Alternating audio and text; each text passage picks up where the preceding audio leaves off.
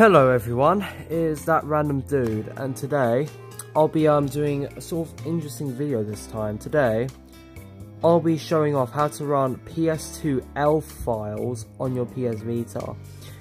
Now what you're going to need for this is the Play emulator here, and your Play folder in your UXO folder, in your UXO directory right here.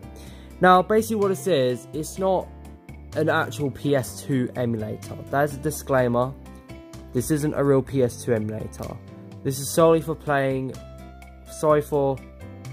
basically booting up very basic ELF files. So yeah, wait, I have one right here. Now you need to, the person who made this is called Xerpy or Xerpy. I'll put it on screen. And basically, originally had to compile it, but I downloaded the one that's pre-compiled, and you can download the one in the description below, so check that out. And essentially you have to rename whatever ELF file you have to cube.elf.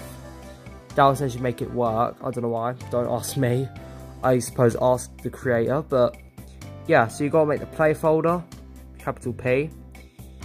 And yeah, but with that said, and that's pretty much installation. You can grab whatever ELF file you want, but it's very experimental. Like, a lot of them will give you a white screen, but one I'll show you will work. So let me just start up. Here's a blank icon, so keep that in mind. You can say like starting game, and there it is. It's a teapot. It's very simple, but yeah. If I had an FPS count, it would probably be like 20 FPS. It is very slow because, well, this is a very basic emulator. It's not really anything groundbreaking, but yeah, obviously if you press a D-pad here or any of the face buttons, it will like move your sort of picture, what makes it weird. If you press X, it will crash, just like that.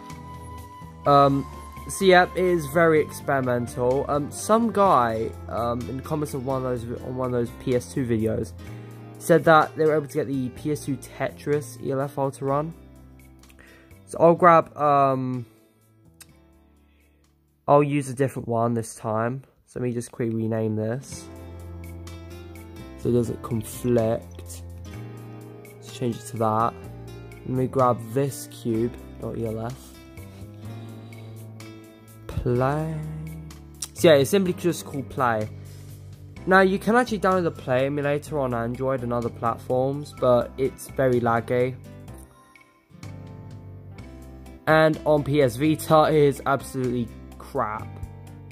Yeah, there it is. This time it's a cube. It runs much more smoothly, but to be fair, that's only because it's extremely basic. So yeah, this isn't anything amazing. It's not like a whole PS2 emulator where you can play GTA on it. Well, you can play GTA San Andreas on the Vita, but yeah, it's very simple. It's pretty much a proof of concept, to be fair. So yeah, and there's not really much you can do with it.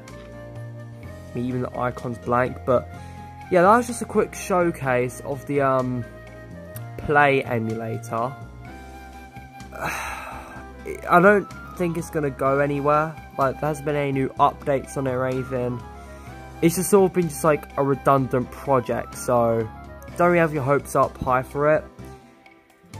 But with that said, make sure you guys like and subscribe. It'll really help out the channel, and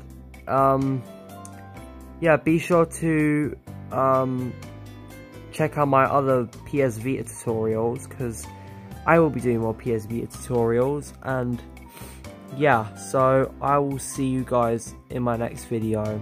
See ya.